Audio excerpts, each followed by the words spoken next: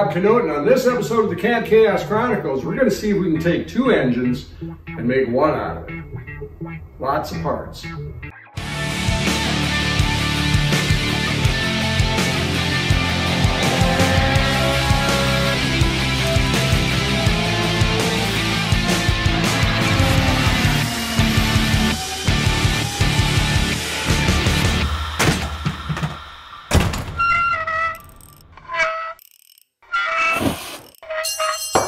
Dang it. Well, here's the big issue with this engine, and it might actually be a deal breaker. This head, I worked for 3 hours to get it back in position. The problem being that, as you can see on this head right here, it came in the door with the heads already pulled up part way. The client had given this to a shop, a pretty good shop apparently, according to what he said. It was recommended to him by a large retailer of Jaguar parts in the Midwest. And they tried to pull the heads off and they kind of muffed it. And you can see here what the situation is. If you look at the video that I did last year on pulling heads, you can see that you got that gap there, and you've got that gap there. And it's also the same thing, although not as bad from one side to the other.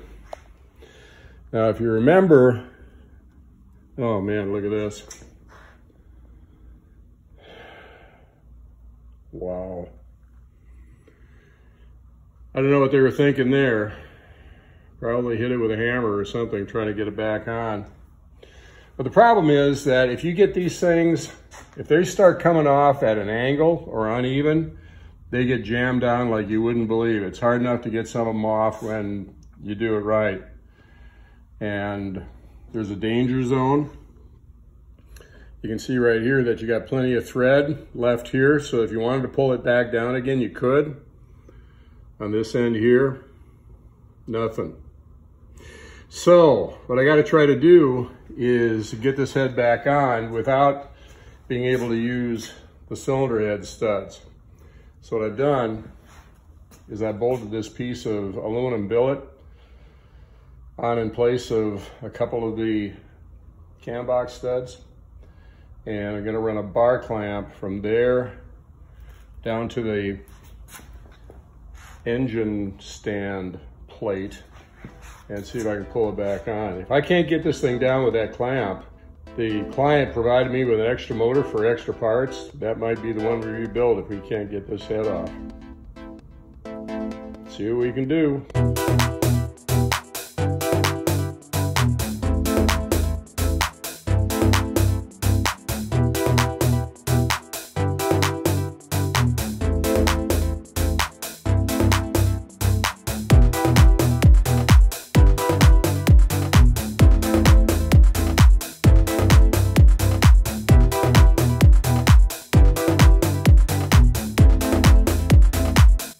I'm going to call it quits on this engine. I've already got 3 hours in it, and even if I could get these heads back down again, on this side I found that whatever puller they used damaged the ends of the studs, so I'd have to either chase those threads, maybe even have to replace a few of them. The ones on the outside were okay, but the ones on the inside were a problem. So I don't know what the problem or what the outcome would be there. Plus the fact, I mean, I'm tearing up my clamp, and like I said, I've got about 3 hours in this right now that I'm just gonna have to pack it in because I've got another engine. Now, the thing is, I don't know if that one's any better than this, but another thing about this engine is that the crankshaft has a problem. The harmonic dampener was loose and it shattered a ridge right here, and that would have to be repaired. So at this point, I really don't need to take this engine apart any further. Sometimes in the future, I may take a Sawzall and cut the studs so that I can get some heads out of it and some liners. and some rods, but don't have time for it right now. Okay, this is engine number 2. As you can see, I've got the pullers in place here, and I got all the nuts off, and I'm getting ready to start pulling this head. And if you look at this one actually looks like it's a real mess.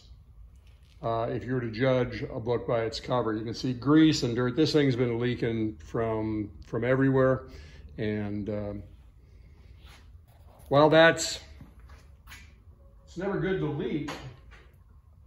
If we look down here, we can see that the oil in the crankcase, all the grime down here, it's real loose.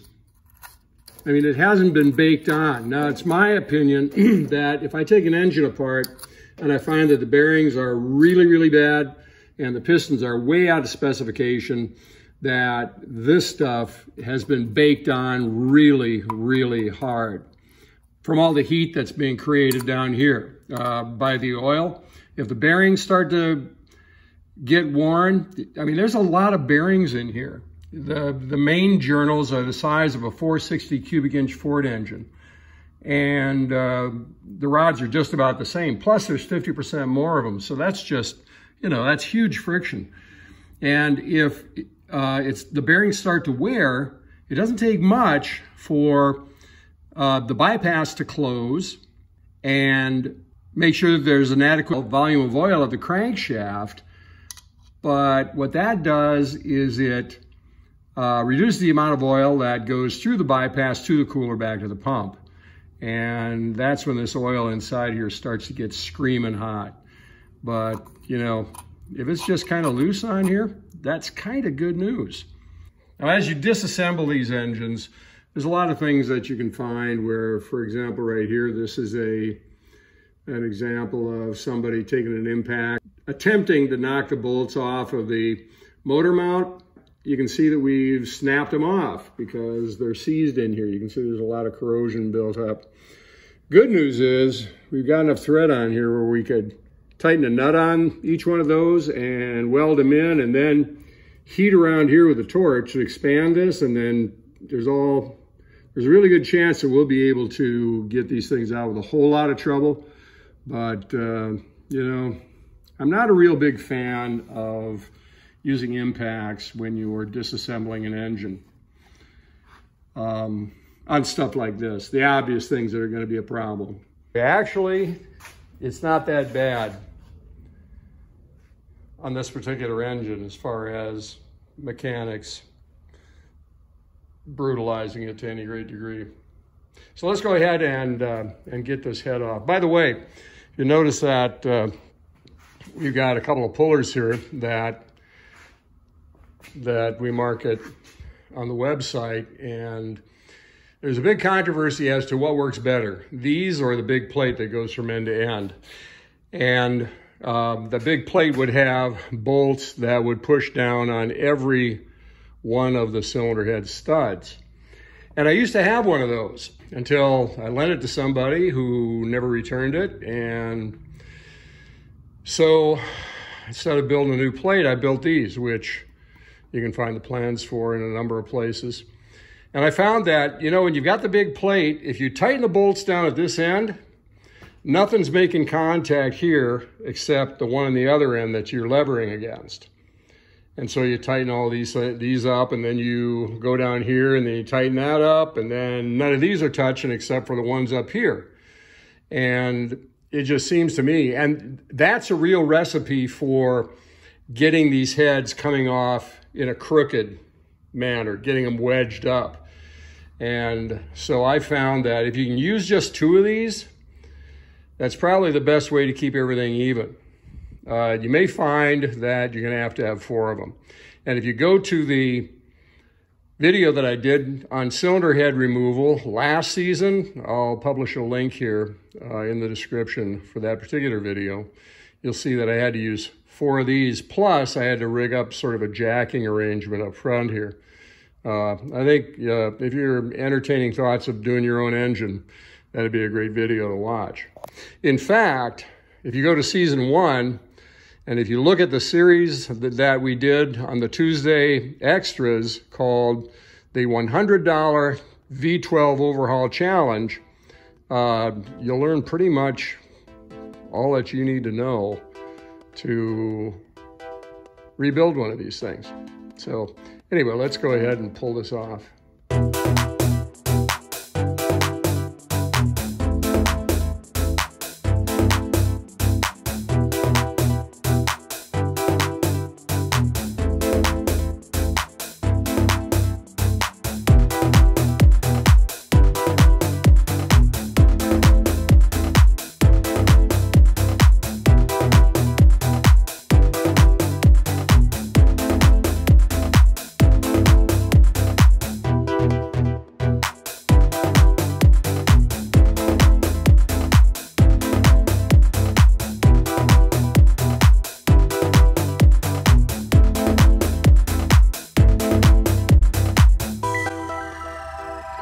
We got both the heads off and things are looking really good. First of all, you notice in the video that I used 4 pullers. Fact is, I got 4 of them in the box. I just put them on. The 2 end ones were really all I needed to do the job. The rest of them, I was just kind of spinning the bolts down. And that's it. So it came off really easily. And despite the grungy appearance of these things, are really in pretty good shape. If you look at the combustion chambers, they're all roughly the same color. You can see that we do have some surface corrosion here.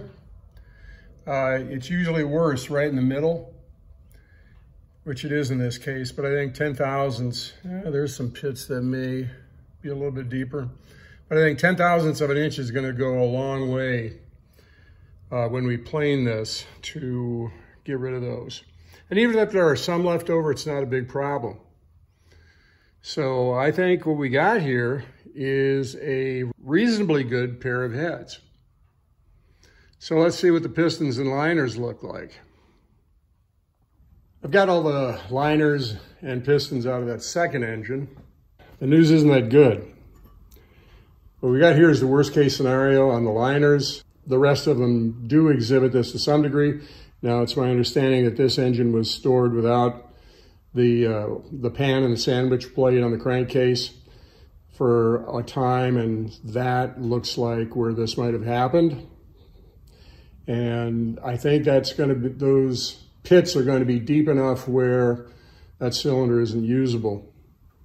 Piston, the rings were jammed in the grooves really, really tightly, and this is going to take a long time in order to get those grooves cleaned up. Plus the fact, I don't know if you can see it, but there's a fair amount of scuffing on the skirt of the piston. And the bottom line here is that this stuff, well, it probably could be made usable. I'm going to have enough time and effort in cleaning all this stuff and refurbing it that we'd be over halfway to the cost of a new set of pistons and resized liners. Now, if you remember, we've got the first engine that we could probably take the heads and jack them up high enough where I could cut the heads off and pull the liners and pistons out of that one, but I've got no guarantee that after 4 or 5 hours of work that those are going to be any more usable than these. So got to call up my piston supplier, get an estimate on actually 3 sets of pistons, because it looks like the other owner is going to need a set as well. And I want to keep a set on the shelf so that I can shorten my turnaround time as much as possible on a single engine. So here's the tale of 2 engines. This is the first one we took apart in the first episode, and this is the one that we're going to be building up out of 2 engines that we covered during the last episode and this one. In the case of both engines, the crankshafts are usable, except they're going to need to be reground. They're just too far out toward the service limits to put them back together again the way they are.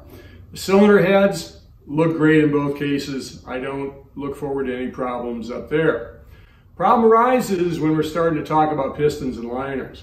In this engine right here, the liners, as I showed you just a little bit ago, exhibit a pretty fair degree of rusting and pitting, and we're going to have to resize those. The pistons were scuffed pretty badly and worn to the point where we really need to get a new set of pistons. The situation right here, the liners are usable in terms of being within limits, but the pistons are worn outside of limits. So what we're going to do in both cases here is we're going to resize the liners 10 thousandths oversized and order up a set of new pistons if the clients are on board with that. So, you know, these engines are 30, 40 years old, and it's not like you can go down to the auto parts store and buy a set of pistons like you can for a small block Chevy. So that's the way it is.